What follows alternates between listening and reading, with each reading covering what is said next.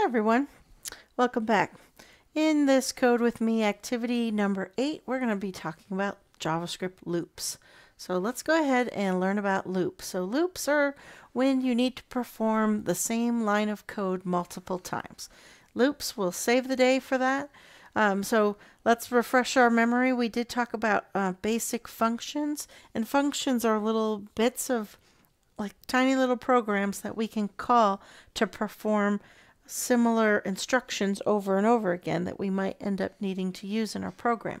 So a loop will allow you to do the same thing over and over repetitively for a certain amount of predetermined loops or until a condition is met.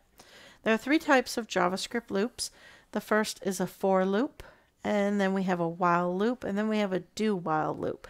So I'm going to briefly talk about all of these, and we're going to look at some examples and then do the code challenge together. Okay, so a for loop, I like to think of it as a self-contained counter, comparison, and increment all in one.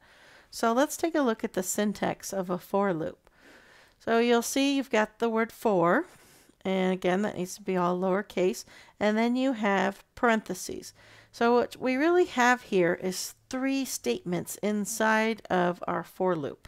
This first one here says I equals 0. So what we're doing is we're declaring a variable I and we're setting its value to 0.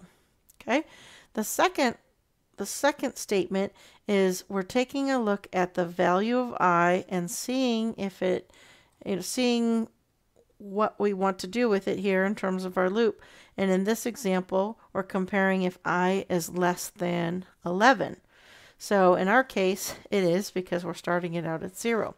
And then if it is, it's going to go ahead and perform the statement inside of here. Now document.write, if you recall, that will print the value.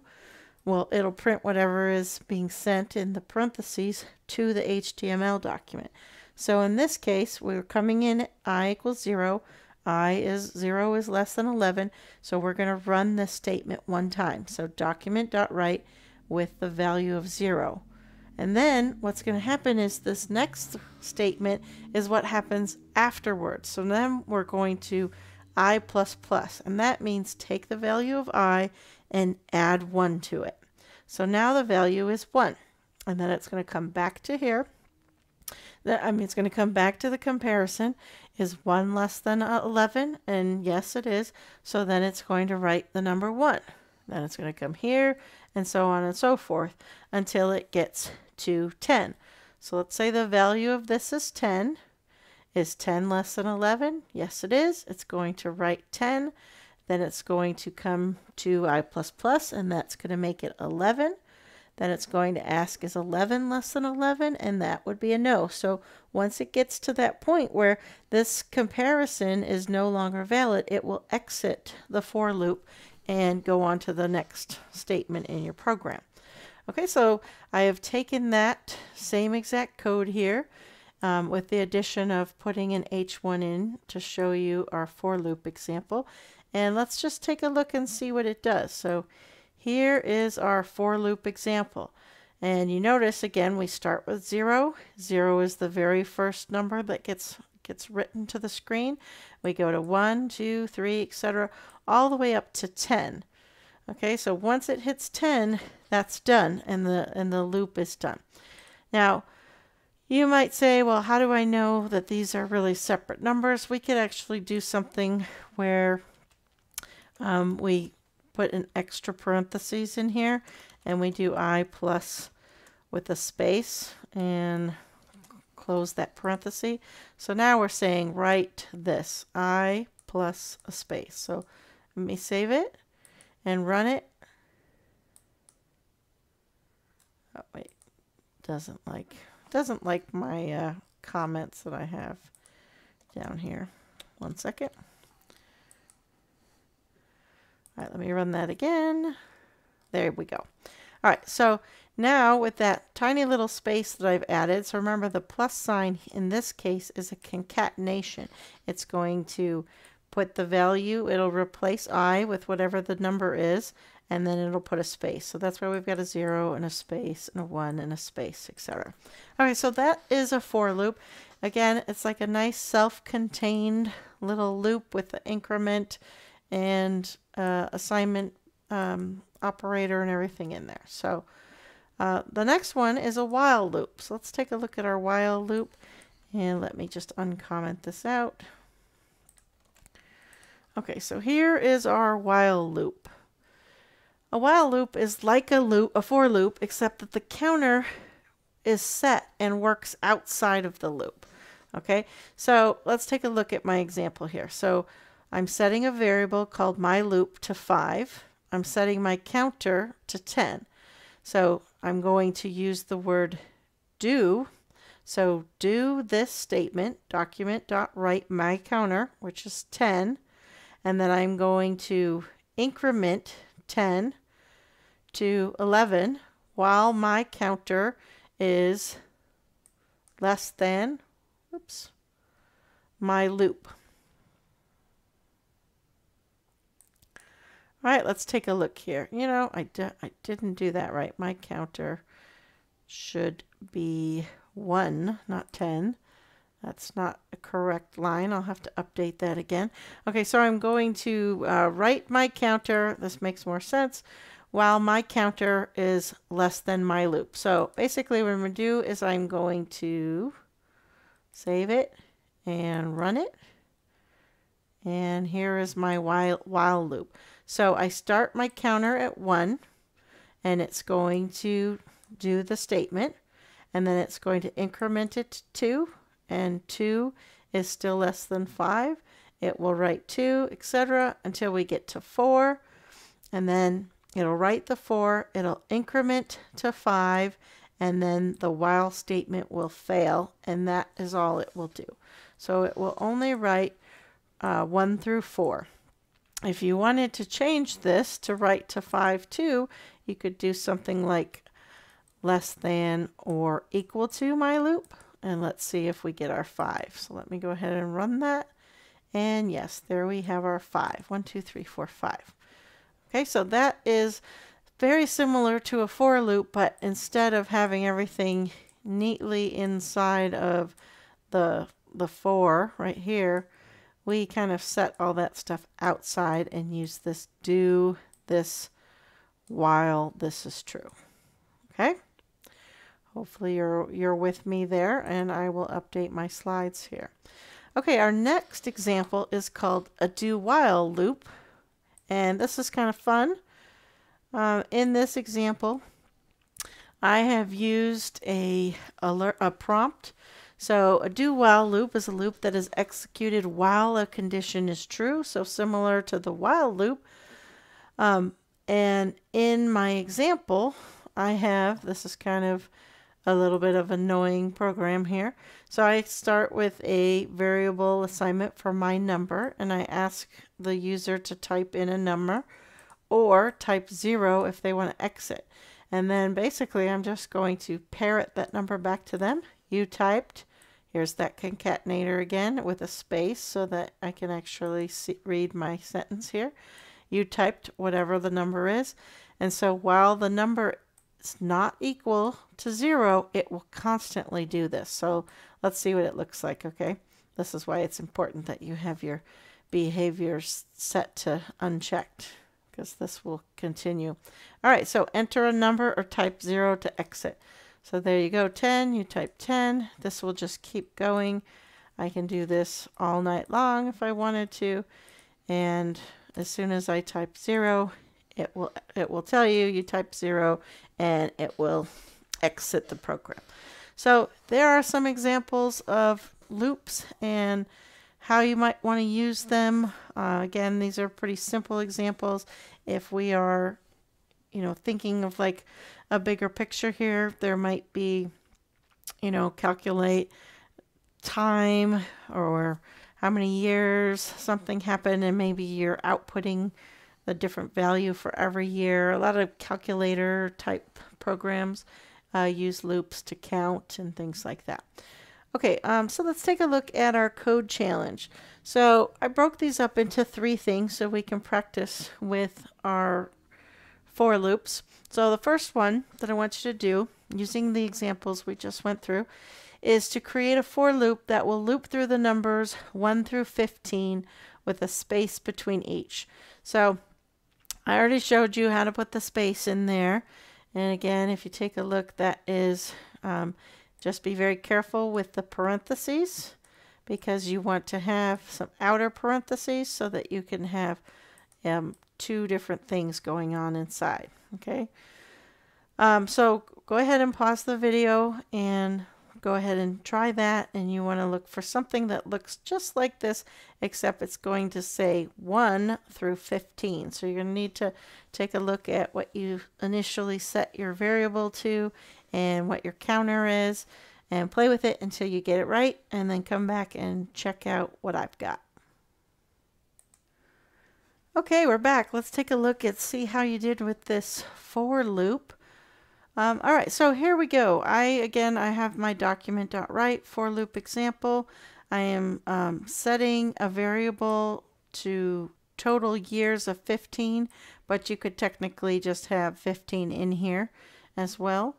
It doesn't really matter in that regard. So I'm setting my variable, my counter variable, to 1 because I want it to print a 1 first, and then my I is less than or equal to 15. Now again, you might have something different. You could always have I less than 16, so it doesn't have to be the greater or the less than equal sign, and then my increment. And so here I've got my document.write I plus my spaces. Okay, so you probably won't have this, and we can just set this to 15, and you won't need the total years. Okay, and actually this 1, 2, 3, 4 I think is left over from something else. Okay, there we go. Sorry to confuse you. So that is our 1 through 15. Okay.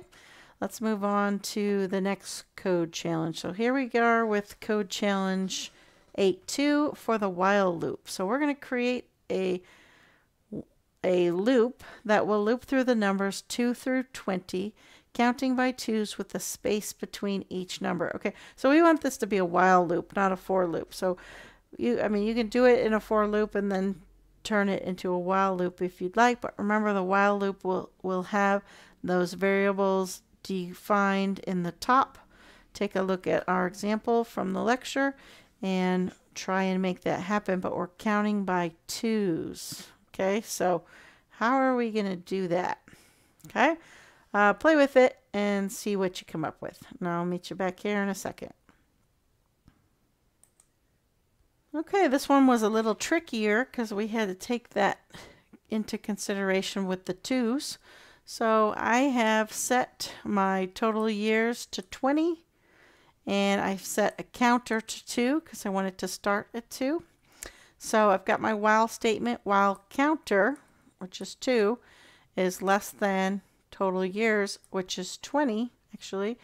If I want to display 20, I'm going to need that to be a less than equal than sign. And then I'm going to write the counter, the value of the counter, plus a space. But here I have to add and increment the counter myself. So I'm doing counter equals counter plus 2. And then, so it's going to come back while counter, which is now 4, is less than or equal to 20. Then go ahead and output it until we get to 20. So let's go ahead and run this. And here we have our 2, 4, 6, 8, 10, 12, 14, 16, 18, and 20. Okay, so go ahead and play around with that one. If you didn't get that one right the first try, change the numbers around. Maybe try and count by 3 and see if you are able to modify the code to do that. Okay, let's move on to our last code challenge, and this is the do while loop. So this is going to be kind of fun. We're going to use a do while loop to create a guess my number game between the numbers 1 through 10.